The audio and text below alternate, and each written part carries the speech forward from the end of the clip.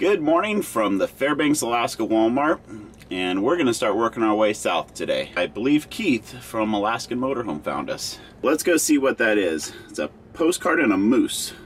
Here it is. Yep, it's from Keith. Hey Ben and Rebecca, saw your RV and wanted to stop by and say welcome home to Alaska. Thank you very much, Keith. We're back on the road. We finished our brunch with our friends, and unfortunately we missed Keith. He forgot about a family obligation he had today, so we'll catch you next time we're in Fairbanks this summer. We are gonna go ahead and make our way down the parks. We kinda have to make it to Healy today probably, because that's the place where we found out that we could get some water.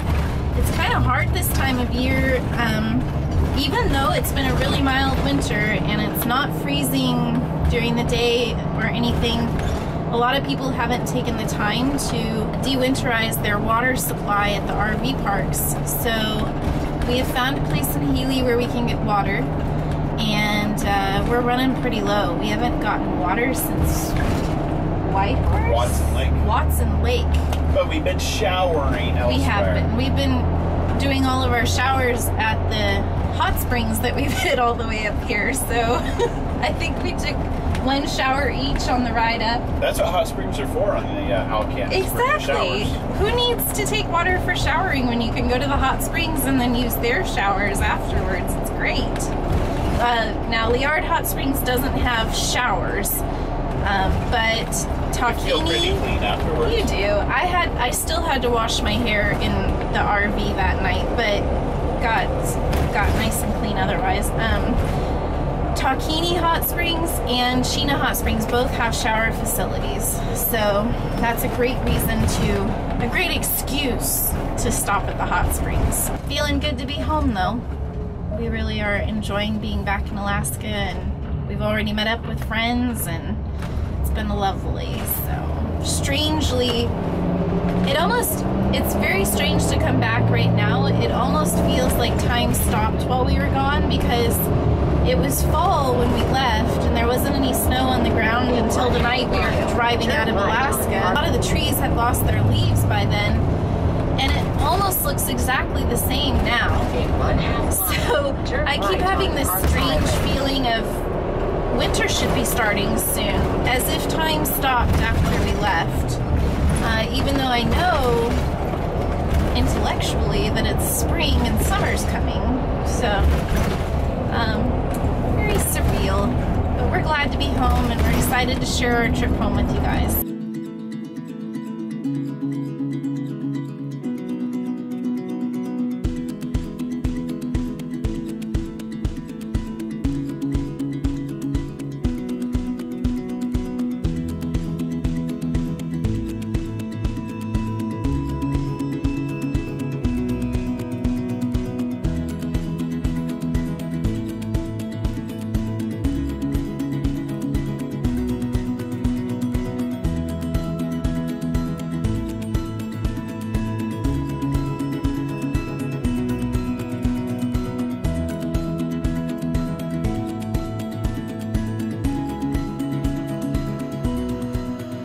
We have made it to Healy, Alaska. Just got some fuel and topped off our water tank, and we're stopping by the 49th State Brewing Company. Not for the beer, because that part's closed for the season, and they're gonna be opening up soon. We stopped by to check out the replica bus from the Into the Wild movie. It's funny, they have a chair sitting out in front of it so you can take your picture. I know. Like Christopher did. So in case you've never heard of the Into the Wild movie, it's about a young man named Christopher McCandless, who was kind of a wayward soul, ended up wanting to buck the system, and he went out into the Alaska wilderness and ended up dying towards the end of summer. A lot of Alaskans have mixed opinions about it, saying like, oh, he got what he deserved and stuff like that, or he is a fool. You know what? I will not say that he deserved to die. I will say that he was way underprepared and undereducated for what he was attempting. And you know what? Alaska will kill you in a heartbeat. there's a lot of things that we will not do because we know it's out of our skill set. So at least that's my opinion on the subject. I think it's just a matter of respect for the state. It sounds strange, but I always tell people Alaska will eat you up and spit you out if you're not careful. And it's just the truth. People forget that it's really true wilderness and you can get yourself in a bind. And he did, and who knows really what happened. Nobody was with him, but so no reason to judge, but just a cautionary tale. So if you haven't seen the movie yet, we highly recommend, I don't know, Netflixing or renting it from whatever source you have. And also, by the way, the Into the Wild soundtrack is also amazing. It's probably one of our favorite albums ever. And the main part that we like about it is that it's Eddie Vedder music from Pearl Jam. It's a lot of acoustic and him playing the ukulele, stuff like that. Beautiful, beautiful music. So if you're a Pearl Jam Eddie Vedder fan, you would really love the Into the Wild soundtrack. Right now, we are going to continue heading south on the Parks Highway. This stretch is very beautiful because we're going to be driving through the Alaska Range. There are some clouds in the sky, so I'm not sure if we're going to be able to see Denali, the Great One, aka Mount McKinley, as people from the outside call her. But I believe this past summer it actually officially got renamed to Denali, so that's pretty cool. No offense against President McKinley, you know, the poor guy was assassinated, but you know, the native people call her Denali, so that's her rightful name. Time to hit the road.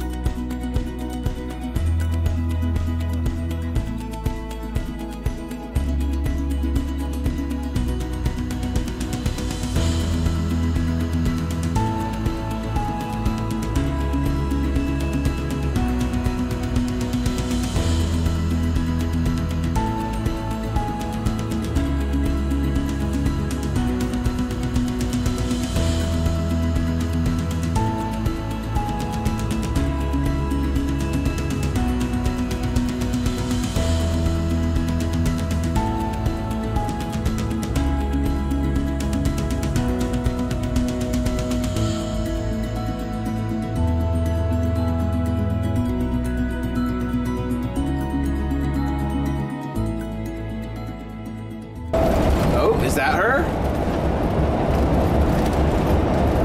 To the south.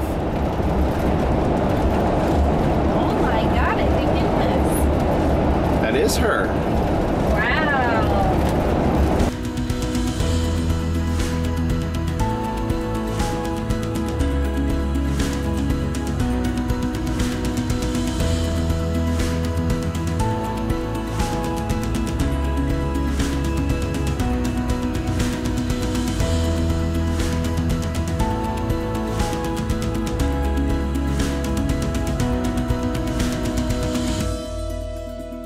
We feel quite lucky today. This is a rare spotting, but Denali is out and has graced us with her presence this afternoon on this lovely, I mean breathtakingly gorgeous day. It's still snowy up here, so the sun is reflecting off of all the snow and just making it really bright. And then you just have this beautiful, what seems like it will never end, range of mountains that leads up to Denali. It is beyond gorgeous. How lucky did we get? Ben and I were just discussing how it's almost poetic for us to have driven all the way up to Fairbanks and come down through the state as we drive home from our North American road trip, and in particular to drive past Denali and be able to witness the beauty of the highest peak in North America. It's just a very suiting way to bring this particular journey to a close. And we're just so enjoying being able to witness the spring beauty of our home state. So we're being a little sappy, but really, I mean, you saw it. How magnificent is that? It's gorgeous. We pulled over to stretch our legs a little bit and also get a better look at Denali. There she is over there. Over 20,000 feet. In the springtime, this is a magnificent drive.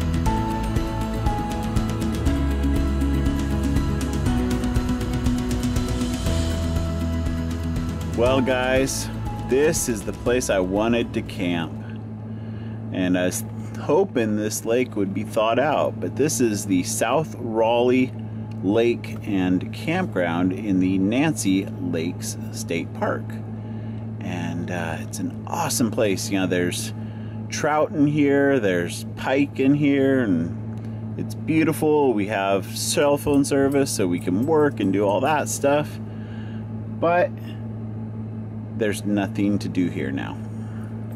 So we are going to move on. Plus, the sign said the campground is closed, so if we did stop and decide to stay the night, we'd be breaking the law. So what we're looking for, guys, is a place to spend a few nights where we can have something to do recreationally and good cell phone service and not have to move. We have been moving every single night since we left Portland, and it's a bit exhausting. Like, wake up in the morning and move. Wake up and move. It just gets old. We are done. We're kind of home in one regard because we're in South Central Alaska. Yeah, we're still about a couple hundred miles from the house, but this is our home turf. Yeah. And we're just slowly working our way back towards Los Anchorage before we need to be there for our business stuff. So yeah, we are now going to check out, and I can guarantee we'll stay here. It's called the Knik Public Use Area outside of Palmer, and it's a pretty awesome little place. You can ride your ATV there, and the Knik River goes right through there, and well, it'll work, and we know it will work because it's a sure thing. Yeah, we even have a video, or a couple videos, of trips out to Knik Glacier with our ATV. So it's a fun place. It doesn't have as many trees or have that woodsy feel like this place does, but it'll work, and we'll be able to just unwind for a few days before we need to go into the big city.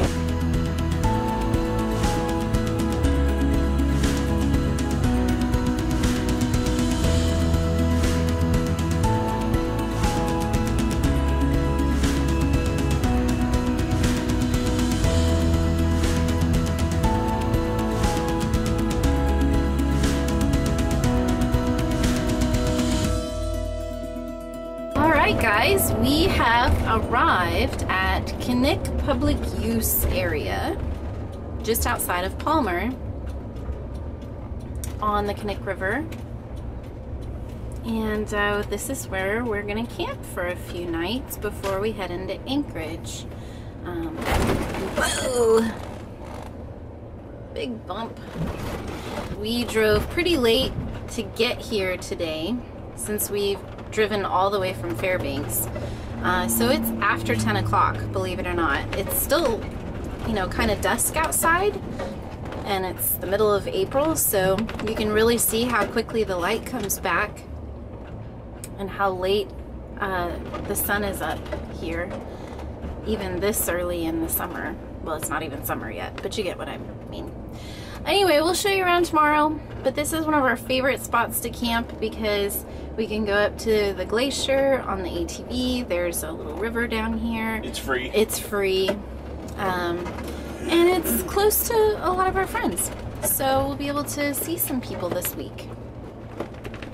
And it'll be relaxing. We're ready for a few days just to relax and not have to move. We have moved every night for the last 11 days and we're tired. You wouldn't believe how much it takes it out of you to move every single day, but it really does. To tear down camp every single morning and then set it back up every single evening is exhausting. It wears on you. So we're really happy to be here. I am going to close out this video. I need to help Ben find a good spot to park. Thanks for joining us. Be sure to like our video, give us a thumbs up, subscribe to our channel, and share with your friends. But most importantly, don't forget to enjoy the ride. See you tomorrow, guys. Have a good night.